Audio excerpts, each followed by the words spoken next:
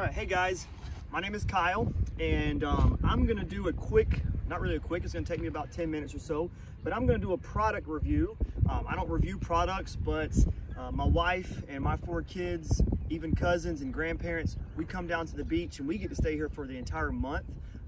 So we've got 4 weeks, and I've spent the last 4 weeks setting up a particular tent. This is a NESO brand, NESO, and it's a tent, and it's different than the normal pop-up tents, and you might have started seeing them on the beaches. They become more and more popular. While we've been here, I've set this thing up at least 26 times. We've been here for 28 days. It's the last day we're here, and I thought I would do a quick video. This is the largest version they have. I think they have 3 different models. I could be incorrect, but we chose to get the largest one. And I'm gonna tell you, if you're gonna buy this product, you're looking at spending about $155, $160, depending on where you get it from. I would go ahead and spend that versus getting the smaller one that's like $79. It takes the same amount of work to set the big one up as it does the little one. It's not like you're buying a little one, it's gonna be easier to set up. You still gotta fill up sandbags, you still gotta do all those different things. So get the bigger one, because you'll see in a minute, it's a lot of space. This product comes in this bag, all right? It's not that heavy. You can put it on your shoulder. You can carry another chair. You can see over here, we can bring a whole beach cart that's got stuff like this week. We've got 5 adults and 8 kids. And so this is a great thing to just be able to sit on your cart, set somewhere, and not have to worry about bringing those big pop-up tents. In the past, we've always brought pop-up tents and they've done great. However, the wind affects them, they break them, they bend them, they rust out in a year or so. And I think this is a product that's gonna last me several years, and it's lasting all month, okay? All right, inside this product, you have several different things. You've got these stakes, or excuse me, these tent poles. The cool thing about these is they fold up. There's a rubber band in the middle, and it helps you put them together. All right, you just kind of put them together like this. And it comes with 2 of them. I'm gonna highly recommend, and you'll see why, I'm gonna recommend you buying 2 more, okay? 2 more. And I didn't buy 2 more. Actually, I just made me 2 out of some PVC, and they've worked great this whole trip. However, you can't just put your PVC. Mine's a little hard to get on because I've used them so much. There's so much sand in there. I can rinse them out and make it easier. But I wouldn't recommend doing the PVC. I think the PVC works just as good, if not better. However, you can't pack the PVC up in this cute little bag and put it on your shoulder. You gotta have a beach cart to be able to tow it around with. Next, we have the material, basically the whole premise behind it. This material is a spandexy material, and it's very stretchy. And that's the whole point. What we're gonna do is we have to stretch this material tight, and I'll show you how. Now, one thing that it doesn't come with is a shovel. I would highly recommend that it's got this little front pocket on it, that you go get you a little shovel. I've got this shovel right here. If you don't want to carry something like that, get you like a little garden shovel. You can stick in here so you can help dig and get some sand. It's designed so that you can just pull the sand with your hands, but that takes way too long, and I don't feel like you're getting enough sand. So what we do is we come over here, and these are sandbags. It's made out of the same material. Mine's dirty because the other day when we set it up, or yesterday when we set up, it rained on us. And when I put it up, it was raining. So all you do is come in a spot. I use my shovel. You can use your hands if you want. I use my shovel, and I start filling up this bag. Now, there's a couple keys to this product. Throughout this month that we've been here, I've helped several people. I've witnessed several people set up this product and other tents like it.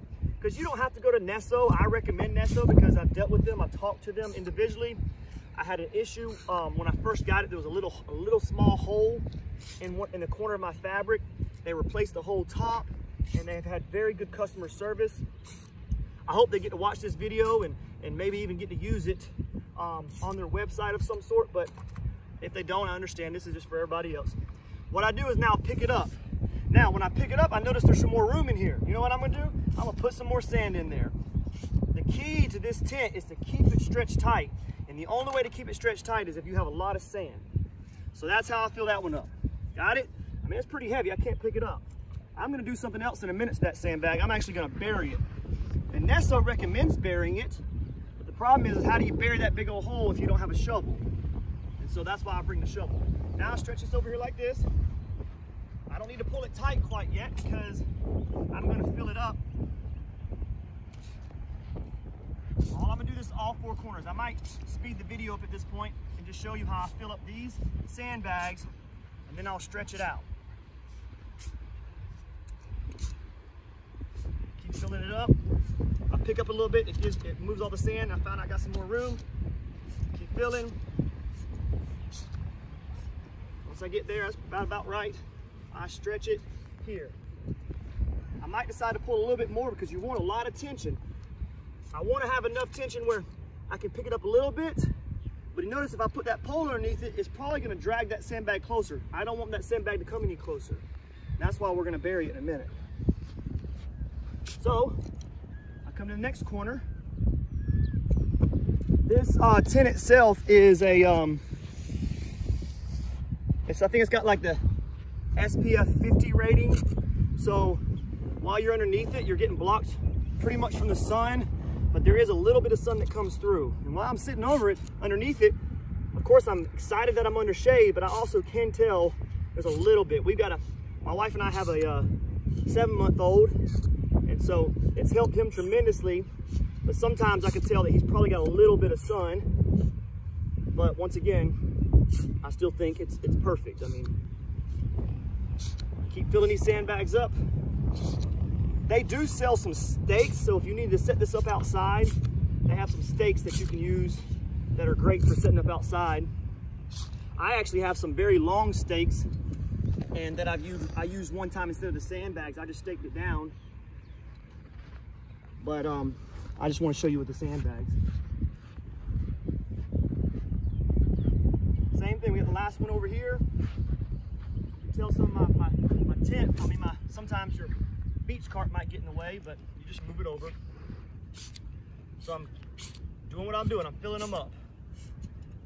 So, one thing that I've noticed on other people that have this particular brand and on other brands, I think there's like 3 or 4 brands that sell this same component where you stretch it out, you put some poles underneath it and so on. But I've seen people with this brand and they don't put enough sand in there. And so when they start putting that pole underneath it, all it does is move forward. And when wind hits it, it just keeps moving it forward. It keeps moving. It makes the material loose. So you can see how I'm stretching out even further. Boom. Now, come on over here, Braden. So I can look at it and tell that it's pretty tight. If I was gonna put a pole underneath it, it's not too much resistance. I might want a little bit tighter. It doesn't need to be super tight. If it's really windy that day, the tighter the better. Because the wind's gonna like the fact that it has that looseness. It's gonna make it flop. Your poles are gonna wanna move. And so I'm gonna now take my shovel and dig out a hole. This is probably the most time-consuming thing of the whole project. And this is something that I choose to do. Other people haven't done it, and their tents were fine, but I've never set my tent up this whole 4 weeks that I've been here and was worried whether or not it was gonna fall down. And everybody that sees my tent comes and says, how'd you get it to look like that? Or how is it so tight and almost looks like a circus tent? Well, it's because I filled up the bags really good, and I dug this good hole, and I took this sandbag and I dropped it in there, covered that hole up, and now that bag is not going to move, okay? All right, so, sorry, I got some sand in my eye.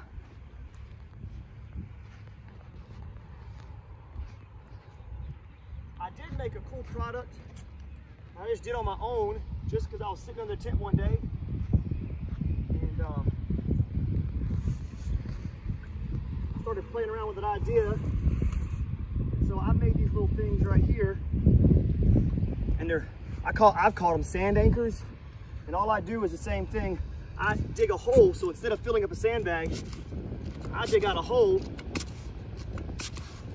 and I get it about 12 inches deep. And then what I was doing is burying this block that I made. And I just put a little eye hook on the top, put some rope on the top of it, let that rope hang out of the hole. Just put that in there flat, bury that up. And I was taking that same black rope, instead of using the sandbags, I just took a rock climber hook and hooked right here and hooked in this thing right here, and that's not gonna come up. At this angle, when it pulls on an angle, you can't get it out the ground. But if I pull directly up with it, I gotta use some muscles and I can pull it out of the ground. And I've used this multiple times. It's actually worked out for me to go faster that way than filling up the bags and then burying the bag. So that's just somebody at home. When I sit under these tents and I watch my kids play, I start thinking about ideas and ways to make things better. That wouldn't necessarily be good for NESO to sell, I don't think, because their whole premise is be to take that bag and use your hands and fill up the sandbags. And I just use my shovel, so there you go. Braden, how much time have we been so far in our video? 11 minutes. 11 minutes. So I bet this tent would take somebody about 10 minutes to set up if they weren't doing all this talking and introductions and so on and so on. So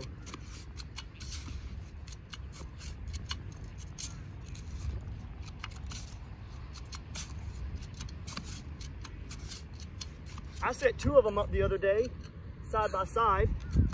The hard part when you put 2 of them side by side is that they're not really that square. And like a pop-up tent, you can put 2 of them up and then connect them, and you just got all that space. And so these, there was a little bit of gap between the 2. So if you got a lot of friends and family and you want to stay close to each other, there's going to be a little bit of space between you if you need to use them. I didn't set 2 up anymore because honestly, this thing is so big underneath it. We end up wasting all that space. We end up wasting a lot of shade. We didn't need all that much shade. This week I got 5 adults and 8 kids, and we have enough shade with this particular one. I think this is called the Gigante. There's a Grande, which is the medium size. This is like a 12 by 12. And I believe it's bigger than a 12 by 12. I believe that when you stretch this thing out, it's actually bigger than a 12 by 12.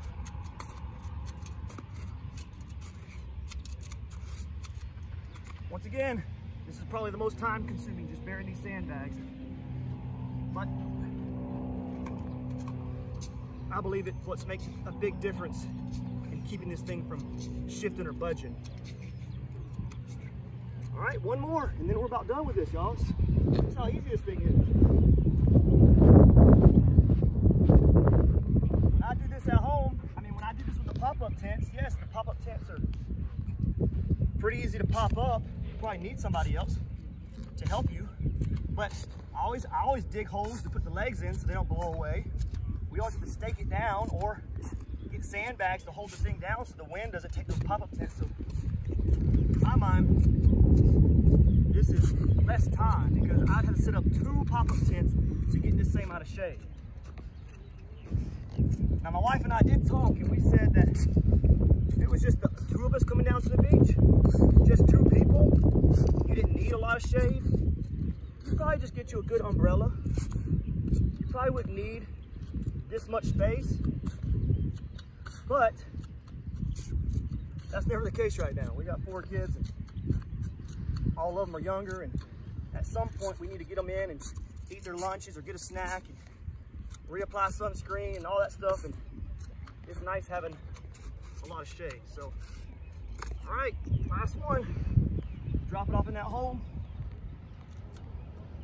Just so y'all know, my grandmother lives here on the island that we visit, and she makes sure I fill up these holes every night when I leave. So I like to fill these holes back up so A, people don't step on them and get hurt, or B, sea turtles apparently get on the beach at night. So we get our poles. Now, it only comes with 2 poles. So in theory, you only have to set up 2 poles, and it makes it more of a lean-to. And that's what I'll show you first. You got to figure out where the wind is coming from. Right now, the wind is coming from this direction, and it's blowing this way. So I don't want to put the poles on this side because the wind's going to catch it and pull my tent. So I need to go to the other side over here, and set up these poles. So I'll come right here. All I do is put this ball, under,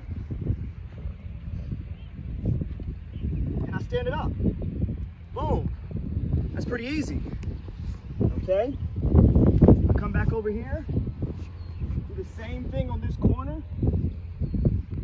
Stand it up. Boom. And so now there's your shade. Okay. Now, I probably could pull it even tighter because it's not extremely tight. At this point, I will not pull it tighter because I've already buried my sandbags. But a lot of that's because I was trying to hurry through the video. Now, what I've done is I've made other poles just here and here. And once again, if you're gonna buy this product, go ahead and spend the extra, I think it's like $29, and get the aluminum ones so that they can stay up, so they can stay in your bags. Come under here. But notice how that tension started pulling on this bag, and if that bag wasn't buried, it would come closer, which would then make this actual fabric not be as tight. And we want it tight. Come over here and get my last one. Get my last pole that I made just out of scratch for $3 or $4. If you're at home and you don't want to spend $29 and you have the capability of